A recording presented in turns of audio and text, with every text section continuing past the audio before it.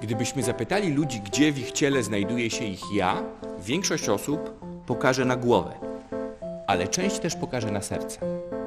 Ludzie jednak, a zwłaszcza intelektualiści, traktują swoje ciało raczej głównie jako transporter dla głowy.